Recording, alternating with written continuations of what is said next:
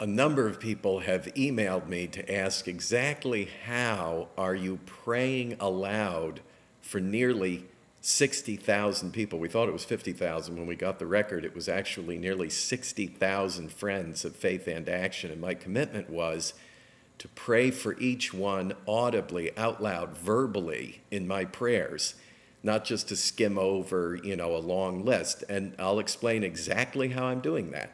In my prayer time here at this fishing retreat, I'm in southern Louisiana, beautiful area, very quiet. I'm all alone, and in my second day of fasting, so if I'm a little scrambled in my speech, you'll understand my blood sugar's like at an all-time low. But this is what I've been doing, is taking passages of Scripture like this one from Philippians and framing prayer periods. And I read the Scripture, for example, from Philippians chapter 1, verses 2 through 7. Grace to you and peace from God our Father and the Lord Jesus Christ.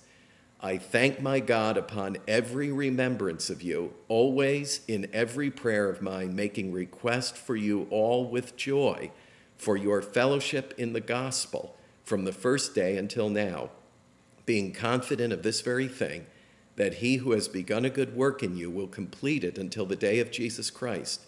Just as it is right for me to think this of all of you, because I have you in my heart, inasmuch as both in my chains and in the defense and the confirmation of the gospel, you all are partakers with me of grace. Paul is saying, I'm thanking God for you because we're in this together. We're in this work of the gospel together, and that's exactly how I feel about all these friends of Faith and Action. We have records of everybody who has prayed for us, sent us an encouraging word, shared with us generously in their financial support, signed one of our petitions or anything, so watch out. We keep records of all this.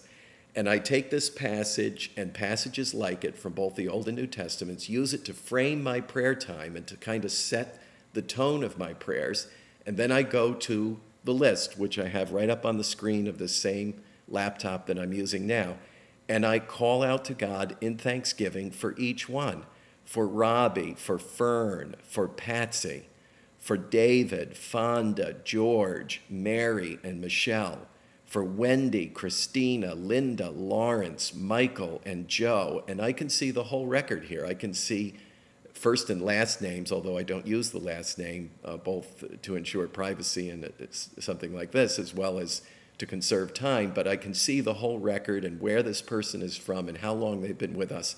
And I just keep calling out the names to God for William, Russell, Shirley, and Rebecca, for Tom and Francesca and Cheryl, and I keep going.